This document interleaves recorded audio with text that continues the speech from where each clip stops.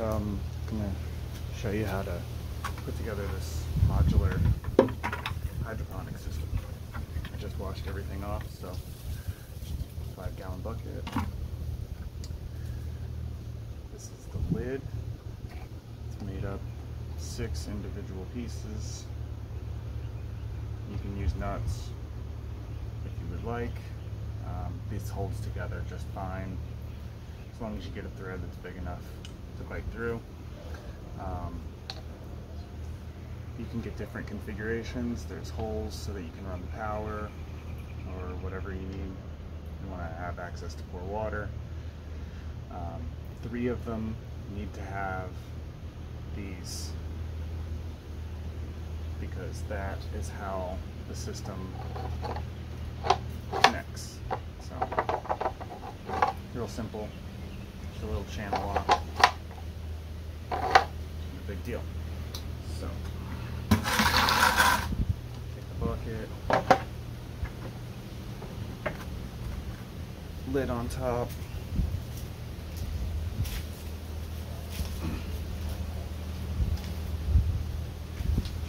Gonna need a pump. Yes, this little one will work. Got some hose. Got a zip tie. Another connector. Pump.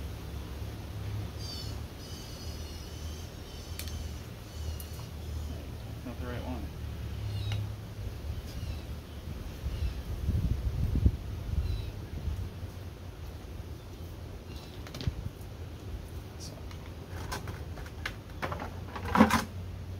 Pump.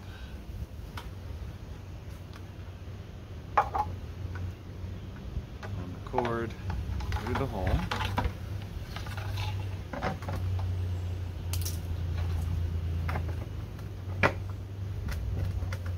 There are screw holes if you want to. I don't. Sometimes you get a little sag, but no big deal.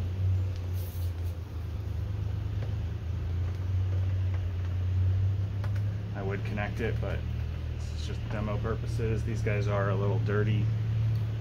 I've used these, but yours will come clean. And now we just gotta assemble. So, let's start off with a little spacer.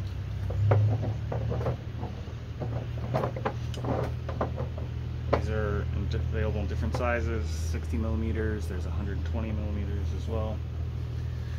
And when you get to these, they have a little routing for the hose. So, feed it through, slide it down, line it up, and twist to lock. And we're just going to repeat this. So, you can have different spacers. Think ahead about what kind of plants you're going to have in there and what kind of room they're going to need. Are they going to go up? Straight down? Are they bushy? That kind of stuff. So that'll determine how many slots you want and then how much spacer. You don't have to do any if you don't want to. We can. That's what's great about the modular system. So next year you decide you want to do something else. Next season, you can stack these right on top of each other if you want. No spacers needed. Or, put 2 of them. Go do whatever you need. Right? That's the whole point. And at the end, got this guy, which is going to distribute the water. So that helps to make like this rainfall effect. And on that side, connect up the hose. This hose is a bit too big.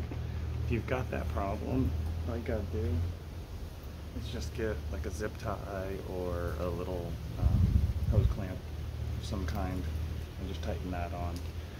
Or you could just get the right hose.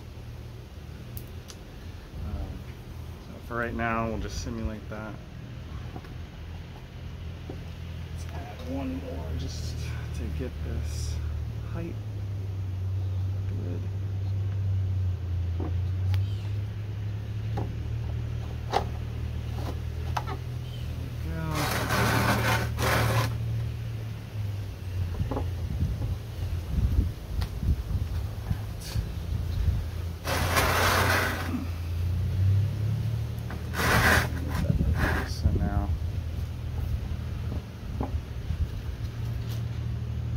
See, sorry for the dirt. Just doing this on the porch. So yeah, that would attach here. Twist to lock. This little guy just sits like that. And that's going to help just distribute the water. And then there's a couple different options for the lid. I like this vented one. Make sure you get a little bit of air in there, good flow. And now you're done. So that's the entire thing. Some of them, this is an option as well. You can print with or without these holes. I believe these are M3 or M4 screws, screw hole size. I use these for various different things. You can tie off to them. I have one actually right over here that I use. I just replanted it, so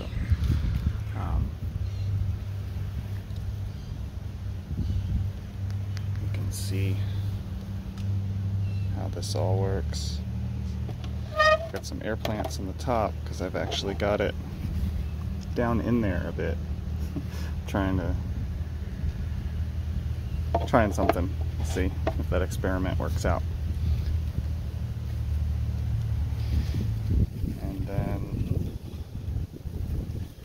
I have this one connected to a smart switch, so I can just come in and turn it on. Start it click. Now it's running. I have this one set on a schedule, so every couple hours it runs for like 30 minutes. There you go. I don't have the thing on the top, the other one does, because I want the water to come up a little bit and get to create some moisture for these air plants. But again, modular, so you can take things out, you can put things back in as you want.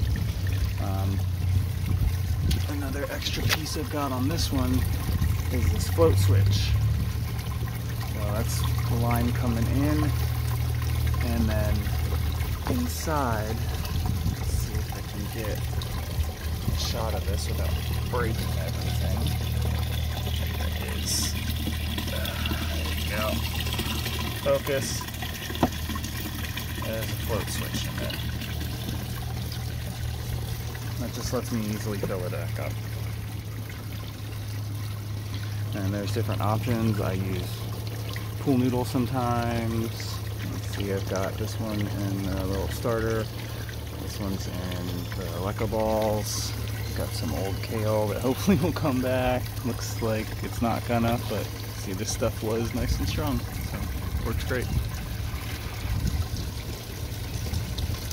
So one other thing I would definitely recommend is getting some netting like this. This is just like regular screen door type stuff.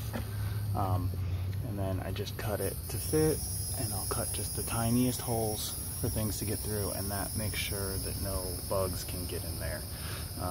If you live somewhere with mosquitoes like I do, you know that's a big deal. You can't have standing water. So this simple thing will keep them out. Highly recommended. And cheap. Sometimes free. You can find extra scraps of this stuff laying around, and